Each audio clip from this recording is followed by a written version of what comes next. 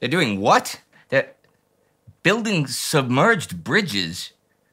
Do they still count as bridges if they're underwater? Yeah, I suppose so, yeah. I'm not sure how they work, but, you know, they sound pretty cool, right? Like, submerged bridges, huh? Yeah. Yeah, okay. Huh. November 5th, 1943.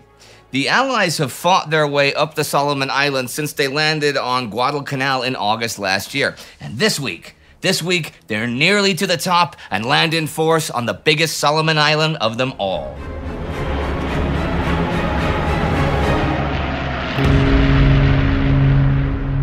I'm Indy Neidell. This is World War II.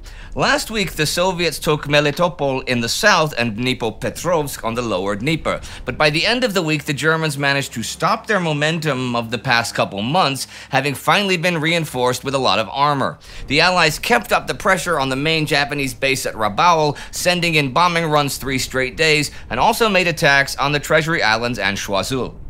Those attacks are diversions, though, from the main attack against Bougainville Island, which goes off now on the 1st. 20,000 men of the 1st Amphibious Corps of the U.S. Marines under Alexander Vandergrift sailed the day before. They are outnumbered, but they plan to rely on their Navy and Air Force. The overall strategy is this. The neutralization of Rabaul was predicated on building Allied airfields on Bougainville. These permitted Allied fighters and single-engine bombers to reach Rabaul's airfields. They also saved wear on aircraft. Additionally, whereas flights from New Guinea were often stymied by stationary fronts in the Solomon Sea, these weather patterns were typically well west of the Solomon Islands. Weather offered fewer issues to Bougainville-based aircraft. At 7:30 a.m., the ships begin to land the Marines around Cape Torokina.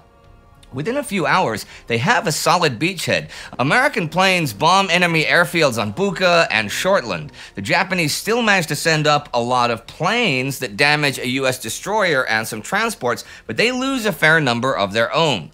Japanese aircraft proved unequal to disrupting the invasion fleet. Several attacks were launched from Rabaul, all involving fewer than 20 bombers. In each, the sole result was the loss of most of the bombers sent, and only minor damage inflicted on shipping in Empress Augusta Bay.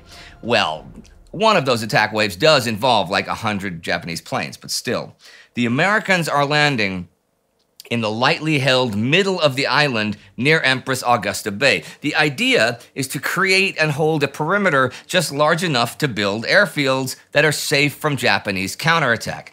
Vandergrift has guessed correctly that enemy forces are concentrated near their Bougainville airfields, so the jungle means it will take them time to get reinforcements to Torokina. 14,000 Americans have been landed by nightfall. The transports leave, and a minefield is laid off the coast to protect the beachhead. The total surprise of the landings is super fortunate for the attackers because the beach is enfiladed by 18 camouflaged pillboxes, which, had they been fully manned, could have put a full halt to the landings with huge casualties. Thing is, even successful, the operation could become a huge disaster for the Allies anyhow, because 2 Japanese heavy and 2 light cruisers with 6 destroyers are heading there from Rabaul to counterattack. By midnight, they're well under 100 kilometers away. What stands between them and the beachhead is Chip Merrill's Task Force 39. With 4 light cruisers and 8 destroyers, who are guarding the transport standing off the bay.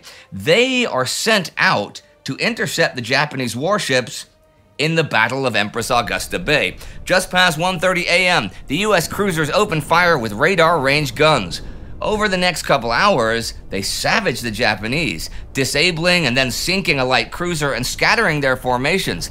As the forward American destroyers release torpedoes, the Japanese fleet is thrown into disarray, with 2 destroyers even running into each other. One of those eventually sinks. Their cruisers briefly open fire, but concentrated radar-controlled gunfire has really won the day, even though both sides' accuracy is terrible this night. The Japanese eventually head off to the north, having lost 2 ships and 4 more damaged. They damage an American cruiser and 2 destroyers, but that's it at sea. A dawn attack by 100 or so planes on the ships also fails with the loss of possibly a quarter of the attackers. On the 2nd, the Allies expand their beachhead. The Japanese, though, still think this landing is a diversion and expect the main American attack against the local airfields.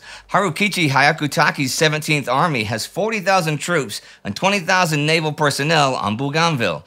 That same day, 75 B-25 bombers with 57 P-38 Lightning fighters as escort hit Rabaul once again, though this is half the strength they attacked with last month.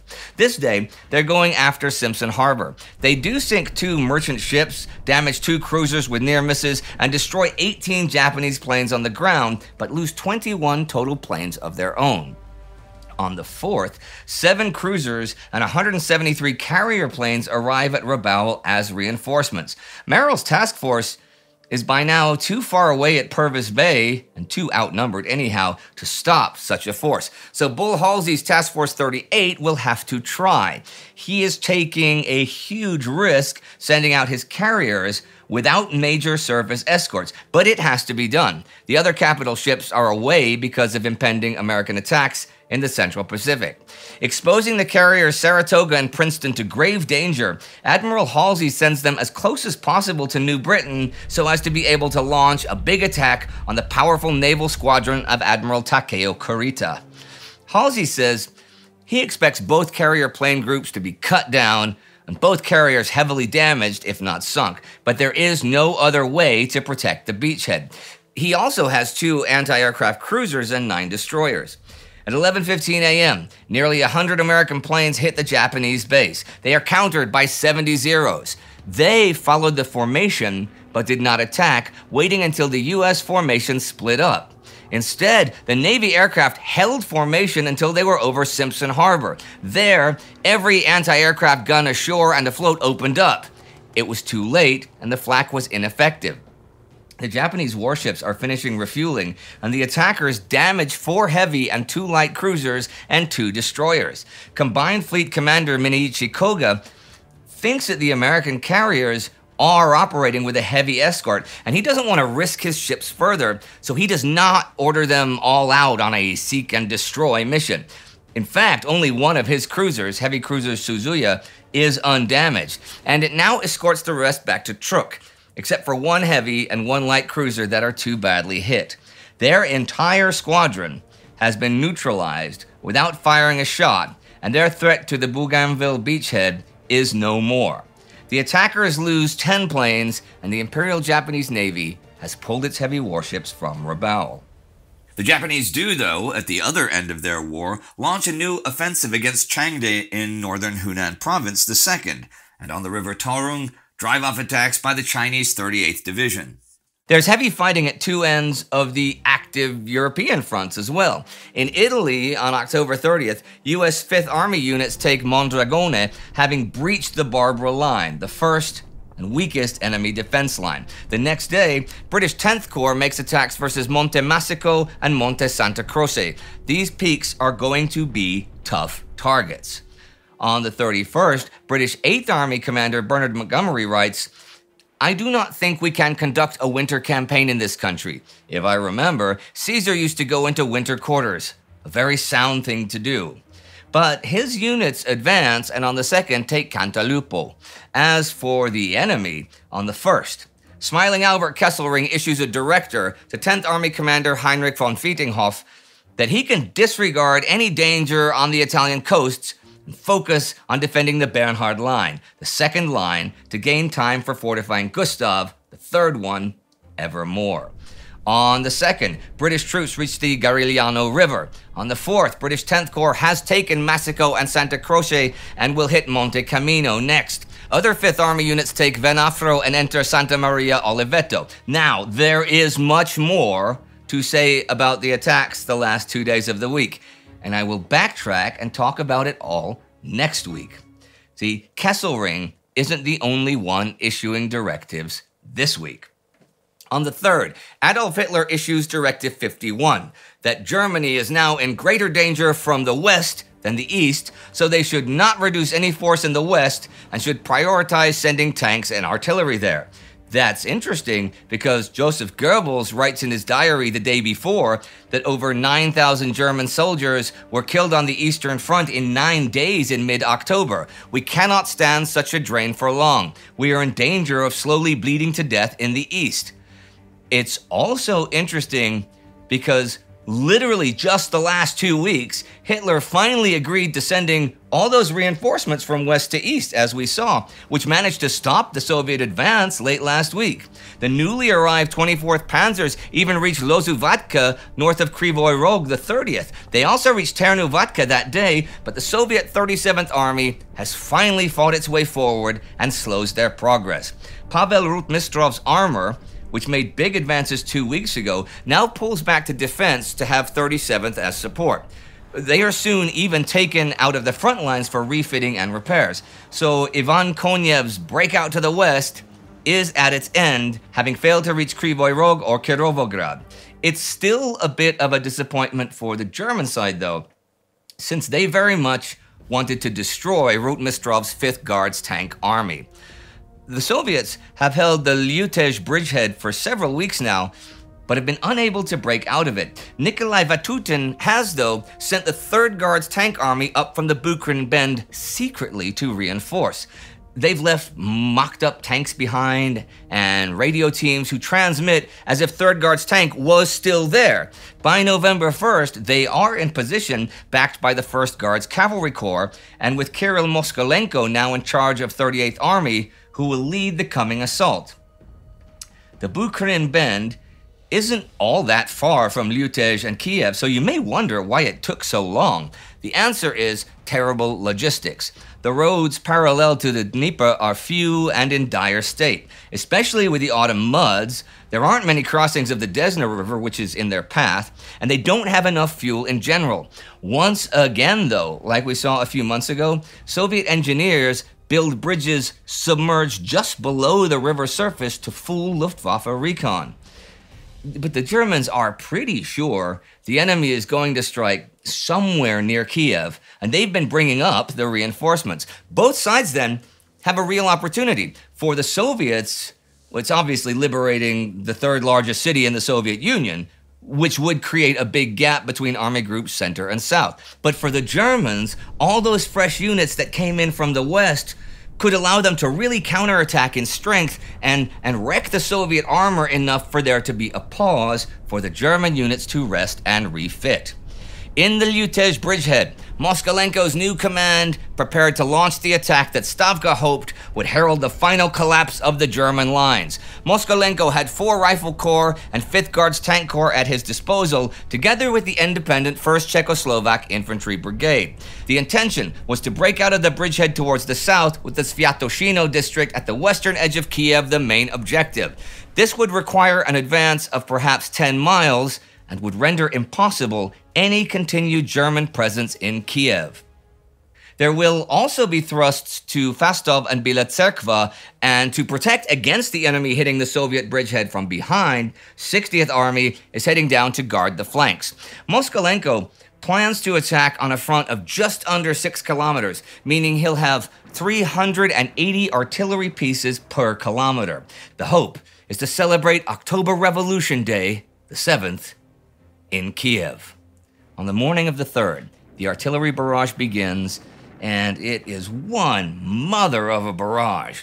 When the Soviets advance, they meet heavy resistance as local defense reserves are committed, but the Germans are still compelled to withdraw. They just do not have the numbers or firepower to stop the Soviets. On the 4th, after another barrage, the attack begins again. By the end of the day, Pavel Rybalko's 3rd Guards Tank Army spearheads have reached the northwest and even the western suburbs of Kiev. But a real breakthrough eludes them. To be fair, the terrain favors defense and low clouds limit what air support they can get, but still, they gotta try something else. Towards the end of the day, Rybalko received orders from Vatutin to go forward and to coordinate matters. He met his corps commanders and issued instructions for an evening attack. After a further artillery bombardment, all available vehicles were to advance, and in an attempt to overawe the German defenses, Rybalko ordered that the vehicles should have all available lights blazing and horns and sirens blaring. The attack was a success. The German defensive lines were finally overcome. The Soviet tanks reach and take Sviatoshino, immediately west of Kiev, cutting the road to Zhytomyr. It seems like there is no way the Germans can now hold Kiev. And as the week ends, the local garrison begins evacuation. But that's not all. Today, the 5th, the Soviets overrun the area between the lower Dnieper and the Crimea. German 6th Army pulls back across the river, leaving only the bridgehead at Nikopol on the east bank. The Soviets are exhausted by this point, though, and the defense, the terrain, and the weather all conspire to now stop them. But they've accomplished a lot. I mean, they fought all the way here from the Mius River in not that many weeks. That's nearly 500 kilometers. And they really cut off contact with Crimea piece by piece. The 30th, they reach Genichesk. The 31st, they take Chaplinka, which cuts the rail lines. And the 1st, take Perekop and Armyansk, isolating Crimea. And that, too, is not all. Last month, between October 6th and 10th, right? The Soviets liberated Nevel and drove a salient into the German lines at the juncture of army groups north and center. Well, now on the 2nd, Soviet 3rd and 4th Shock armies expand on that, breaking a 16-kilometer gap in the left flank of German 3rd Panzer Army southwest of Nevel. 3rd then turns north and behind 16th Army flanks, and 4th heads behind 3rd Panzer armies. Hitler recognizes the danger here, and on the 4th orders counterattacks to close the gap to go off next week on the 8th. And that is this week of the war, with important gains by the Soviets and Kiev in their sights, gains by the Allies in Italy, and the successful beginning to a big Allied campaign in the South Seas, with some real damage done to Japanese air and sea power. And, of course, Hitler issues Directive 51, which reads in part, "For the last 2.5 years, the bitter and costly struggle against Bolshevism has made the utmost demands upon the bulk of our resources and energies. The situation has since changed. The threat from the East remains, but an even greater danger looms in the West, the Anglo-American landing. In the East, the vastness of space will, as a last resort, permit a loss of territory even on a major scale, without suffering a mortal blow to Germany's chance for survival. Not so in the West. All signs point to an offensive against the Western front of Europe no later than spring, and perhaps earlier. For that reason, I can no longer justify the weakening of the West in favor of other theaters of war. I have therefore decided to strengthen the defenses in the West. The entire striking force of our enemy will of course be directed against our forces manning the coast. Only an all-out effort in the construction of fortifications, an unsurpassed effort that will enlist all available manpower and physical resources of Germany and the occupied areas, will be able to strengthen our defenses along the coast within the short time that still appears to be left to us." The directive goes on to order stationary weapons heavily concentrated and dug in, and specific orders to the Army, the Navy, the Luftwaffe, and the SS as to what forces they can and will release for anti-Allied service in the West. All of the commanders of a whole bunch of departments or branches of service are to report to Hitler already by November 15th what measures have been taken. There is a link below to the full text of the directive. It is ambitious, make no mistake, to build an impregnable Atlantic wall, billions of Reichsmarks and hundreds of thousands, even millions of laborers, to build thousands of bunkers from southern France to northern Norway, to concentrate steel and concrete from the Bay of Biscay to Denmark, and to man Western Europe with a mighty, unbeatable armored reserve. If this is possible, and if this can be done before the Allies attack, well, oh yeah, if. Who knows what the future holds, right? But I will be here to cover it thanks to you in the Time Ghost Army. You finance this coverage. Daniel Hay is the Time Ghost Army Member of the Week, and these are the newest commissioned officers. You too can join the Army at timeghost.tv or patreon.com. It's a good thing. It makes this series possible. And hey, check out the special that we did that covers the planning for Barbarossa, the beginning of the invasion of the Soviet Union. Right here. It's pretty cool. See you next time.